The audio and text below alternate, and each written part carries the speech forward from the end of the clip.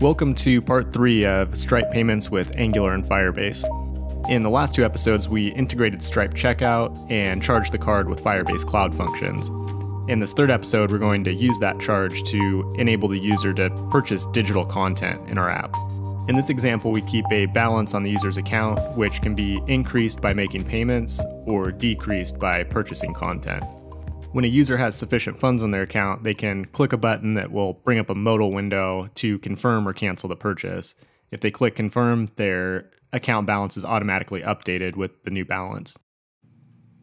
The database will be updated with a purchases collection, which tracks the user ID and the item IDs that they've purchased.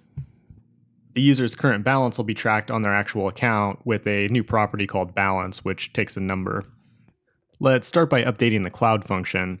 We need it to update both the charge as well as the user's balance in the same operation. We want it to be atomic, meaning if the charge fails, the user balance update will fail also, and vice versa.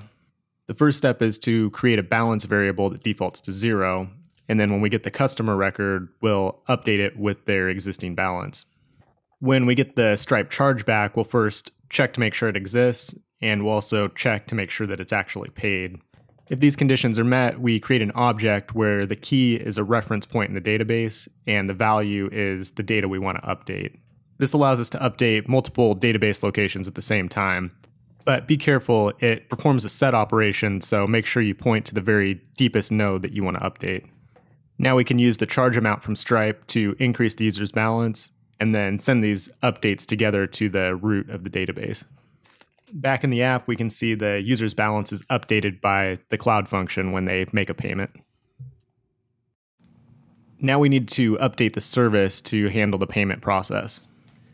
In order to get the user balance, we first need the auth user ID.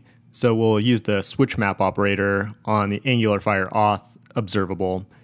We'll move this out into its own function and then subscribe to it in the constructor. The balance itself will be emitted as an object, so we just want to map that object to its actual value, so we just get a number back in the observable. From there, we need to determine if a user has already purchased a product, which we can do by seeing if that key exists under their purchases in the database. This will also return an observable, and we'll map it to a Boolean value to get the true-false value back instead of the entire object itself. And the last step is to create a function that enables the user to actually make the purchase. It requires the unique ID of the item being purchased as well as the amount, and it records the timestamp from the Firebase server. This will guarantee your timestamps are consistent, which would not be the case if you just used the JavaScript date object. This function also needs to make an atomic update to update the balance as well as the purchase history in the same operation. So we'll create another updates object and pass it the corresponding data. The user balance gets decreased by the amount of the purchase, and the purchase history gets the purchase object.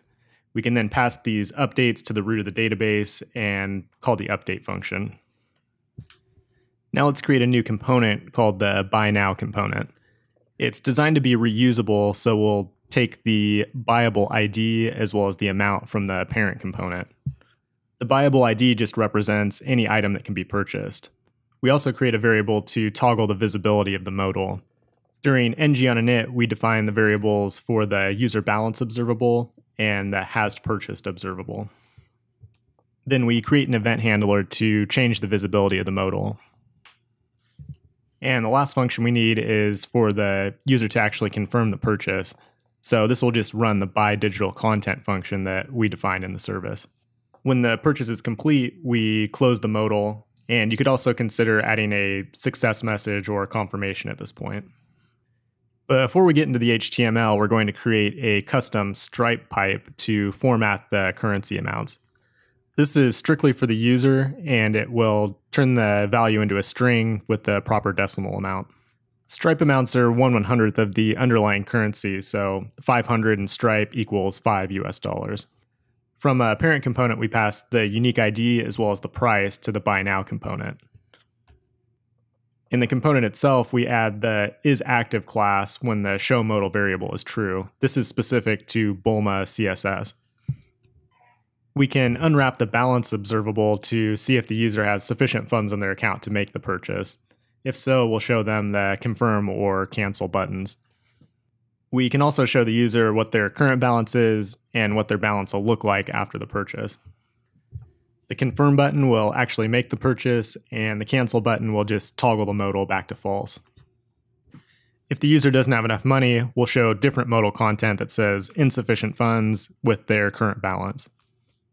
The last step is to create a button that will open the modal in the first place. If the user's already purchased the item, then we'll go ahead and just show a button that says already purchased that's disabled. Notice how we always unwrap the observables in parentheses using the async pipe and then call any logic outside those parentheses. Before we start using the system, let's also add some back-end data security rules on Firebase. When a purchase is made, we want to make sure that user ID always matches the current auth user ID. And we also want to prevent purchases from being updated or deleted after they've been created. So if the data exists, then we won't allow any write operations to take place. Now going back to the app, we can take a look and make sure that everything is working as expected. I currently have $5 on my account, which is insufficient to buy this product. So we'll add additional credits through Stripe, which should increase the account balance from $5 to $25. And we'll see the account balance here update asynchronously once it's done processing in Stripe. And now we have sufficient funds on the account, so we should be able to go ahead and buy the product. That pulls up the confirmation screen. If we click confirm, it should reduce the balance by $20, which it does, so now we're back at $5 again, and we have access to the product. That's it for Stripe payments. If this video helped you, please like and subscribe. And if you want a free copy of that book, The Angular Firebase Survival Guide, consider becoming a pro member. For just $9 a month, you'll get a free copy of that book, as well as access to our pro channel on Slack for one-on-one project consulting. Thanks for watching, and I'll see you next time.